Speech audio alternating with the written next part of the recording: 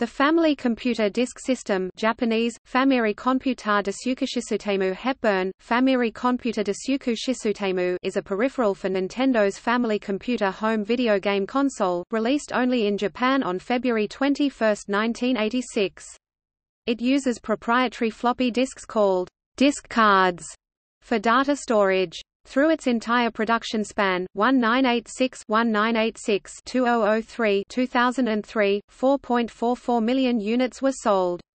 Its name is sometimes shortened as the Famicom Disk System, Famicom Desukushisutemu, or simply the Disk System, Desukushisutemu, and abbreviated as the FDS or FCD.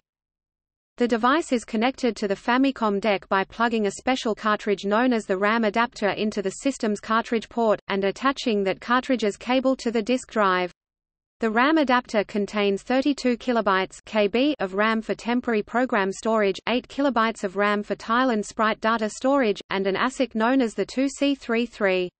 The ASIC acts as a disk controller for the floppy drive, and also includes additional sound hardware featuring a single-cycle wavetable lookup synthesizer.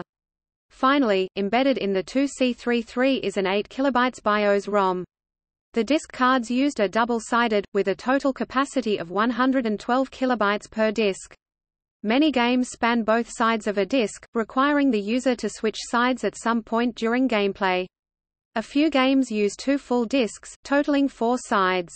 The disk system is capable of running on 6 C-cell batteries or the supplied AC adapter.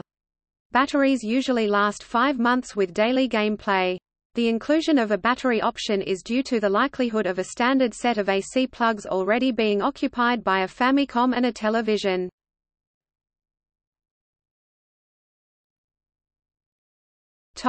History. In 1983, the disk's 112 KB of storage space was quite appealing due to the high cost of cartridge-based solid-state storage chips. The rewritable aspect of the disks also opened up new possibilities. Games such as The Legend of Zelda, Metroid, and Kid Icarus were released to the FDS with a save feature. Many of these titles were subsequently ported to cartridge format and released for the NES a year or two later, with saving implemented either via password resume or battery-backed memory.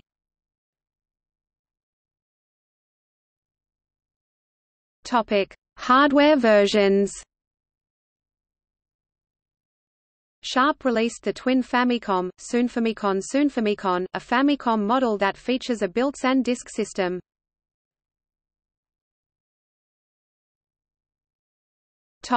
Disk writer and disk fax kiosks.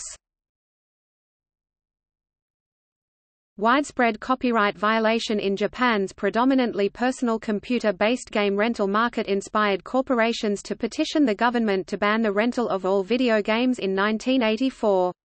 With games then being available only via full purchase, demand rose for a new and less expensive way to access more games. In 1986, as video gaming had increasingly expanded from computers into the video game console market, Nintendo installed Famicom disk writer kiosks in game stores across Japan. For a rental fee of 500 yen, then about $3.25, as opposed to the 2,600 yen, then about $17 cost of new games, these stations allowed users to copy new games to their disks for an unlimited time. Some game releases were exclusive to these kiosks.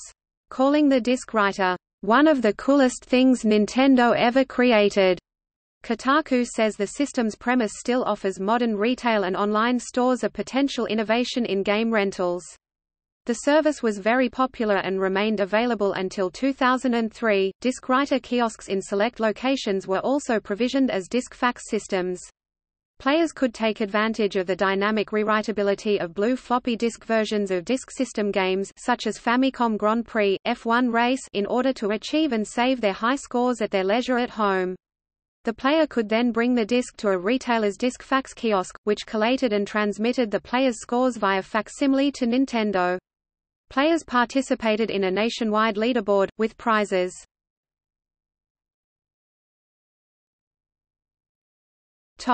Technology. The disk system's disk cards are somewhat proprietary 71 mm x 76 mm 2.8 x 3 in 56K per side double-sided floppy. These disk cards, as they are officially called, were a slight modification of Mitsumi's quick disk 89 mm 2.8 in square disk format, which is used in a handful of Japanese computers and various synthesizer keyboards, along with a few word processors. Some of the QuickDisk drives even made it into devices in Europe and North America, though they are somewhat rare. Mitsumi already had close relations with Nintendo, as it manufactured the Famicom and NES consoles, and possibly other Nintendo hardware.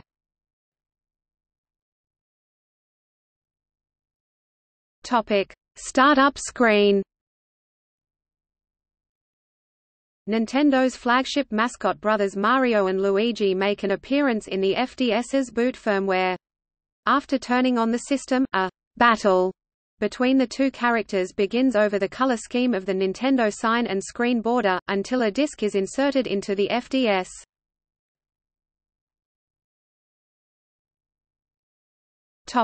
Reliability. While the disk system was years ahead of its time in terms of a disk format game console, the drive and disks both have reliability issues. The drive belt in the drive is a proprietary size, since standard floppy drive belts are too large. Until 2004, Japanese residents were able to send their systems to Nintendo directly for repairs and belt replacements, but Nintendo of America and the PAL regions do not service them as the system was not released in those regions. Due to a flaw in manufacturing, the old belts have a tendency to break, decompose, or occasionally melt.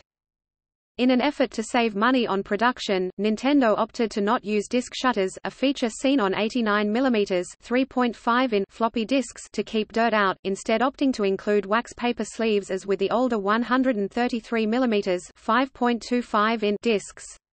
The only exception to this were certain games that were specially released on blue discs, which do have shutters.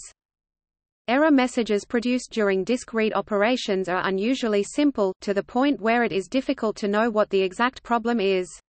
Most in-game error messages during loading are often displayed as ##, with ## being the designated number for the type of error message. The most common ones are O2, the disk system's batteries being low on power or with no batteries put in altogether, 07, side A and B reversed when trying to load the disk, and 27, disk trouble, usually involving the disk surface itself, but can also be due to a belt replacement from an inexperienced technician, resulting in the disk drive's head being inaccurately aligned.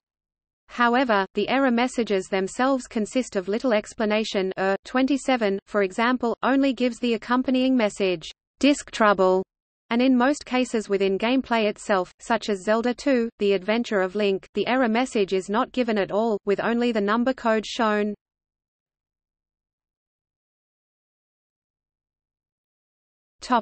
Games. Square Co., Limited had a branch at one point called Disc Original Group, a software label that published disk system titles from Japanese PC software companies. The venture was largely a failure and almost pushed a pre-Final Fantasy Square into bankruptcy. Final Fantasy was to be released for the FDS, but a disagreement over Nintendo's copyright policies caused Square to change its position and release the game as a cartridge. Nintendo released a disc version of Super Mario Bros. In addition to the cartridge version. The Western market Super Mario Bros. 2 originated from a disc-only game called Yumi Kojo, Doki Doki Panic.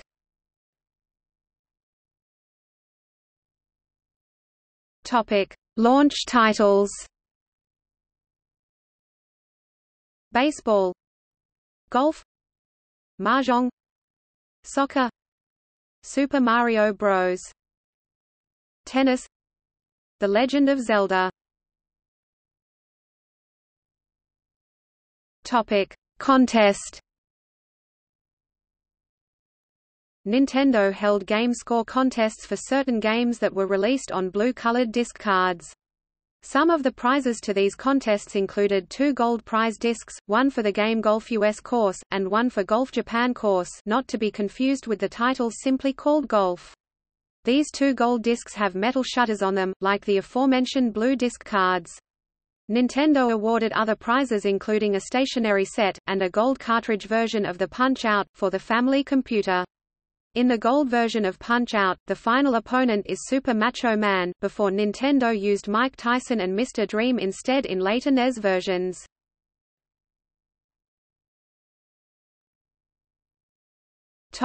Legacy. Many years after the FDS was released, the system and its Disc-Kun mascot would be recognized by Nintendo and others. In the GameCube video game Super Smash Bros. Melee, switching the language to Japanese via the options menu would also result in the Trophy Gallery's Nintendo Entertainment System and Super NES being replaced with a Family Computer and Super Famicom, respectively. Additionally, Disc-Kun could be unlocked as a trophy via accessing all bonus scores. The background music to the Nintendo GameCube's main console menu is actually the jingle to the FDS boot-up screen slowed down 16 times. The FDS boot-up theme is briefly played in Paper Mario: The Thousand-Year Door when Princess Peach inserts a floppy disk into Sir Grotes's computer during the 5th chapter's interlude. Disc-Kun appears in Super Mario Maker as an unlockable mystery mushroom costume via an update.